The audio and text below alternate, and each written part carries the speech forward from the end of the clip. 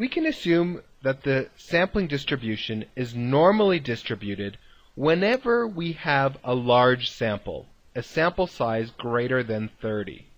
So in the case when the sample size is greater than 30, we can assume that the sampling distribution is normal. But when sigma is unknown, we're going to calculate the standard error of the mean with the standard deviation of the sample standard deviation. And when sigma is known, we're just going to use sigma. In either case, because n is large, we can assume the distribution is normal.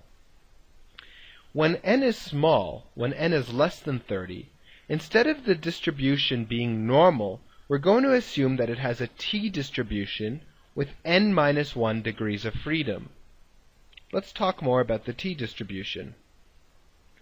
The t-distribution is very similar to the standard normal distribution. T-scores are used in the exact same way that we use z-scores. The major difference is in the shape of the t-distribution. Depending on the degrees of freedom, the parameter used to define the t-distribution, the t-distribution is going to be flatter than normal distributions, and it's going to have slightly thicker tails. Here we see a picture of the standard normal distribution in blue on the outside there. And let's compare that to a t-distribution with 2 degrees of freedom.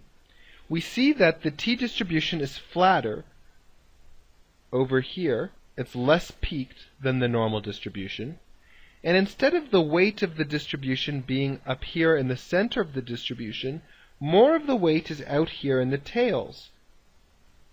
Which means that with t-distributions, we assign higher probabilities into these more extreme ranges, into the tails, than we would with the normal distribution.